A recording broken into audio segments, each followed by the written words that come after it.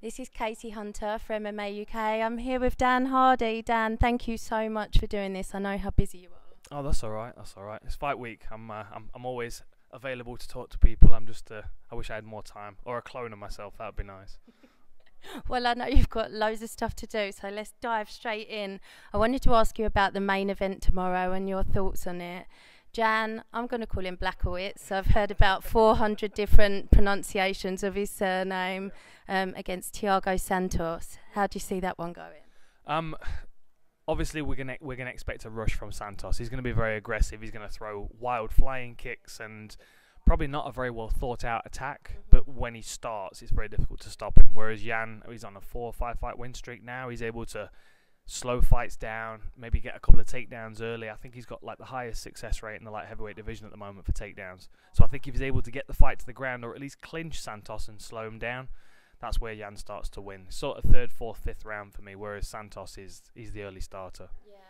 I think he's just pure violence, which I really love to see, but I don't know whether Jan's going to have like the perfect antidote maybe to that game plan. Well, maybe. I mean, that's what Jan's so good at. He's not exposing himself too much. I mean, sometimes it can make for a slow fight, and he has been accused of that in the past. But I think now with this recent win streak, he's found his confidence, and with someone like Thiago Santos, you kind of can't have a slow fight. They force you to do stuff, and I think if Santos puts him under pressure early, we're going to see good defensive work from Jan, and then probably slowly start to kind of turn it around if the fight goes past a couple of rounds. And Santos, to me, had the slightly more impressive career. Just some of the guys that he's got wins over. He stopped a lot of people as well, whereas a lot of Jan's wins have come by decision. And he's obviously even stopped the #1 contender, Anthony Smith. So it's going to be an exciting fight, I think. It is, yeah, it is. And the thing is, Santos knows now he's in the division where he's got a win over a guy that's fighting John Jones. So I mean, that's a good argument for him, especially if Smith does well against John Jones. I mean, if I'm Santos, I'm pulling for Smith to win, because then a rematch for a world title sounds really good to him, and he must feel like he's very close to that. Whereas, Jan, as you said, he's got a lot of decision wins on his record, but what I would say about that is that this is a 5-round fight and not 3. So you've got to think, if Jan's winning decisions over 3 rounds, that might be enough just to get him into those last 2 rounds, and that's when he can cause problems for Santos. Yeah. And a potential rematch for Jimmy with either of these guys in the future. Who doesn't want to watch Jimmy Manuwa fight? Big hands, big power. I would watch those fights, absolutely. I think everybody in the light heavyweight division is going to be paying attention to this one, because I think, there's talks of Jan at least moving towards a title contention fight in his next one, if not a title fight if the cards fall. So I think a lot of people are paying attention to this. We've got Volkan Oezdemir sitting front row. So obviously he's on the London card, but he's paying close attention to this, and I think he's eyeing one of these fighters for the next one. Awesome. And let's talk about one of our own who's on the card. Chris Fishgold is fighting Daniel Tamer. They looked quite tasty in the weigh-ins just then. Both look really up for it.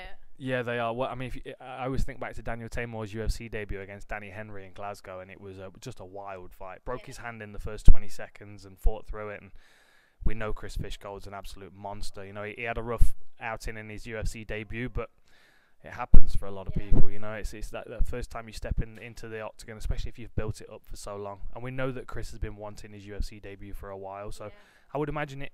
He built it up in his head, and he felt the pressure on the day, and he just. I feel like he tried to push the fight a bit too much when he didn't need to, and I think that this is much like the main event, it's a fight that's going to come to him. Daniel Tamer is aggressive. He likes to throw with big power. If Chris Fishgold's looking at level changing and taking this fight to the floor, there'll be lots of opportunities for it. Yeah. I think he might get caught up in a brawl, though. I think these two guys are going to start throwing leather at each other, especially with the face-off at the weigh-ins. Yeah, and. Fishy did say that when I spoke to him a few weeks ago, that kind of the moment, the walkout, I think, like it suddenly felt really big when he was doing it. You must know how that feels, but I really like that style of fighting where, win or lose, you leave it all out there, and it's going to be another barn burner, I think. I agree. I think there are a lot of fights on the card like that, though. We've got Gian Vellante and on the card as well, and he's the same kind of guy. He's going to stand in front of you and he's going to throw punches until someone falls over. And And as we said, I mean, what is he on? 4 split decision fights in his last 4. I mean, that's a guy that's not bothered about the judges' scorecards. He's just looking for that one punch. But you know, I think that I think the sport's shifting. I think we're starting to see a bit of a branching off. We're seeing the guys that we want to see on the card because they're fun fights to watch, and we're not really bothered where they fall in the rankings. Yeah. And then we've got the other guys that are, you know, clearly on the way to a title. And then guys on the way down, they kind of fall in one of those 2 categories, like Cowboy. Yeah. You know, do we rerun his title shot, and do we get him back up to a 155 title shot, or do we just have him have fun fights at whatever weight class he chooses? You know. I like the fact that we're celebrating these guys that just come to fight now, and you know, it's not all about the rankings, because it's, you know, it's about the fighting. Definitely. One more on this card that I wanted to ask you about was another former Cage Warriors guy, Carlo Pedersoli, Cemento. He had a really tough fight in his last fight. He was fighting Oliveira.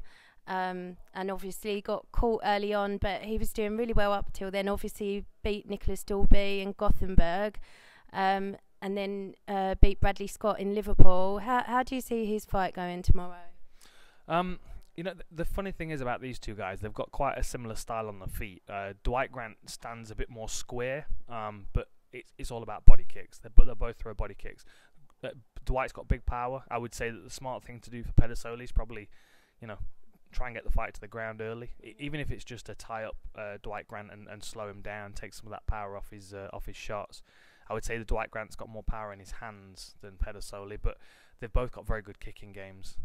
And with them being southpaw against orthodox, you've got to think Pedersoli and Grant are going to be battering that open side, you know, from the very first bell. So I think the smarter fight wins in this one. I'll tell you this, actually. I was watching them training the other day, and Dwight Grant was working a lot of takedowns and stuff. So maybe he's looking at switching it up. But he's got Big Pretty in his corner, so I think he's going to start trading punches, though. And he obviously came out of the Dana White Contender Series as well, so good to see some of those guys coming through and that series working. So let's move on now to Cage Warriors London next week. Just a couple of fights I wanted to pick out from this one. The main event is James Webb, who we last saw run out in Colchester. He is fighting Thomas Robertson. Yeah. Sorry, Thomas. I've not even looked at the card yet with the fights this weekend. I can't do more than one event. My brain's not big enough. I'm going to blame it on that as well. James obviously is known for his jiu-jitsu game, but he beat Jason Radcliffe in Colchester with his hands and starting to look pretty scary on the striking front as well. So be good to see how he handles the main event spot in London. He said it's his favourite place to fight. Yeah, well, I mean, the thing is, if you get a win over someone like Jason Radcliffe, you're going to find yourself in, you know, in big fights, in main events and those kind of things. And as you said, you know, people known for his jiu-jitsu. So I would imagine Jason Radcliffe didn't really concern himself too much about James Webb's hands, and maybe that's what cost him the fight.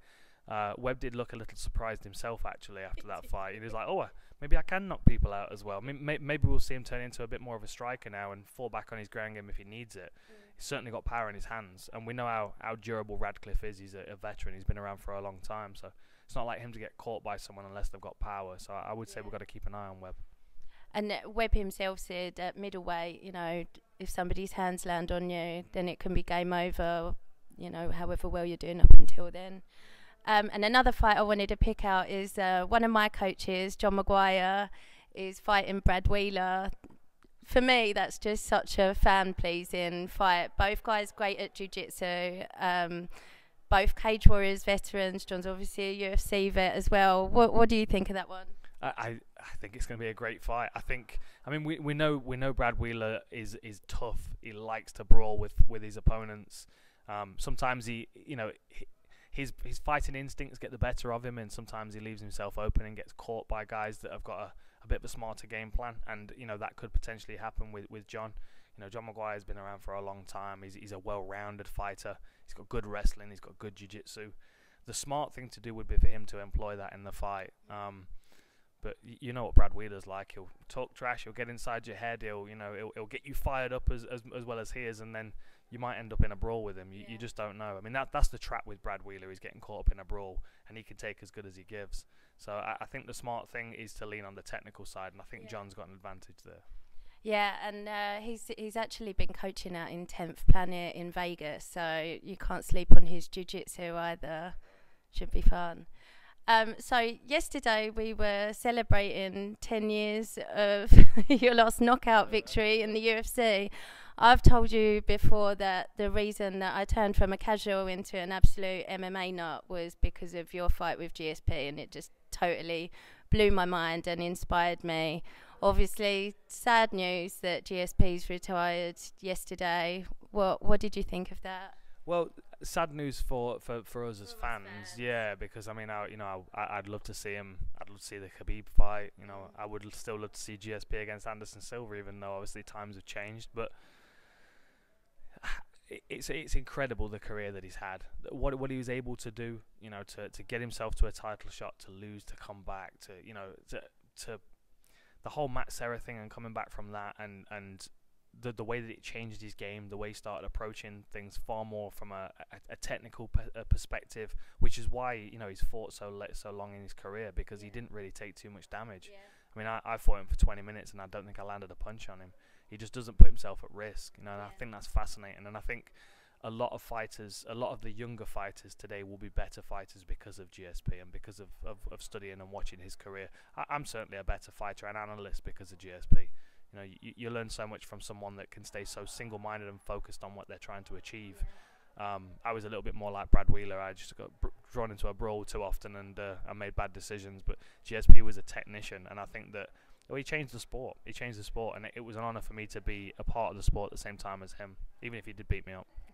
Is he the GOAT? I think he is. I don't think you know.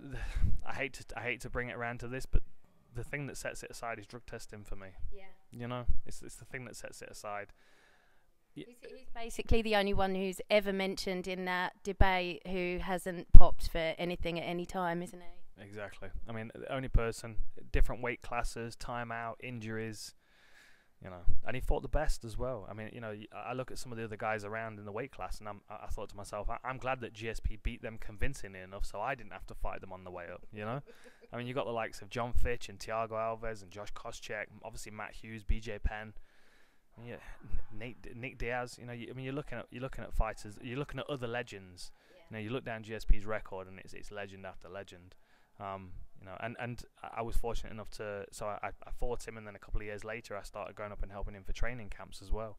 And GSP outside of the gym is just as golden as he is inside. I mean, like, and this is a funny story. We would go. GSP goes out every night. I don't know whether he struggles to sleep, but he loves to be in a club. He drinks water. Really? He talks to people, but he just loves being out amongst people. And so no, I know. But every night, like when we were in Montreal training, every night they're out, and he gets back at 4 o'clock, and he's ready in the gym at 10 o'clock. It's amazing how he does it. But then at the same time, you know, we're around his house that weekend watching the fights, and I was getting ready for training the week after, and I'm like, oh, I need to find a place to do laundry, and he's like, oh, bring it over here, I'll do it for you.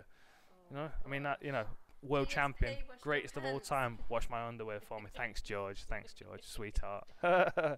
You know, he's a genuine down-to-earth person. He loves martial arts, and he's had an incredible career. And I think we're all grateful for being a part of it. You know, watching it. Well, I wish him the best of luck digging for dinosaurs or whatever he chooses to do next. Find that T-Rex, Thank you so much for your time, Dan. I massively appreciate it. No worries. Thank you.